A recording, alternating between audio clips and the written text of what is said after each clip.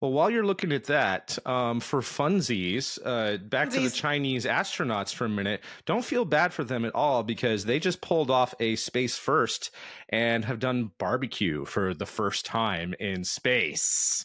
Wait, how does Yeah. that work? How does that Here, work? would you like to see? Because they have Yes. a really awesome oven that they have done this with, which looks pretty simple, honestly. They just have this small grill. They're literally putting it on this grill, and I believe that that black panel that they're putting it on has some sort of special type of material to catch some of the grease. You'll see in a minute here once they pull this out when it's cooked. But they've cooked chicken, and a little bit later in this vehicle, they not vehicle, they also cooked some beef as well, doing barbecue in space for the first time.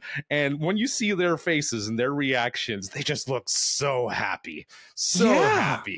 And this is one of those things that you just have to fix in space because like food is such an integral part of being human. And I don't want to eat bugs the whole way to Mars. Like I don't want to have to eat just things in packets all the way to Mars. This looks awesome. Look at this. And look at that. The grease all like kind of congealed onto it. So I think they cut away and kind of wiped it off a little bit or just ate it like it is. But you could see that a lot of the grease is congealed on there. Can you just imagine though, like all the different smells? Like I always hear about how the smells at the ISS get horrible after a while. And oh man, what a change of pace that would have been. Although Tiangong's still new and fresh and everything like that. But this is so cool.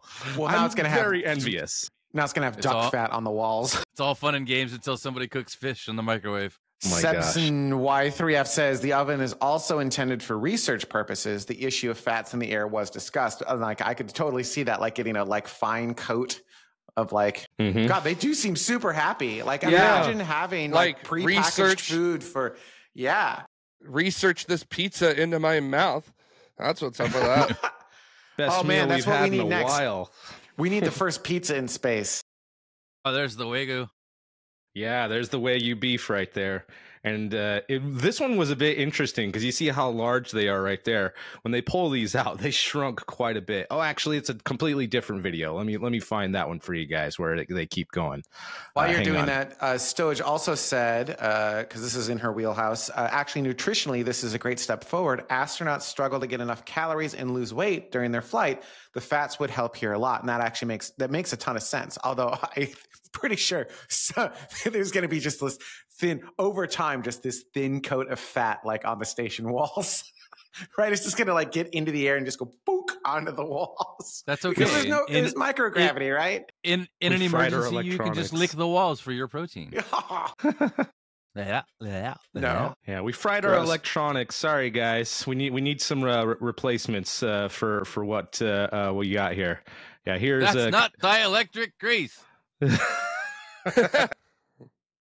Man, I think this is an important thing to point out too, which is that food is psychologically advantageous as well. It's not just nutrition, it keeps you happy. Good food makes you a happy person. And if there's one thing that you need to be in a very small contained space with a lot of people, it's happy. If you can make that whole contained space the kitchen, right? Like that's the heart of the home.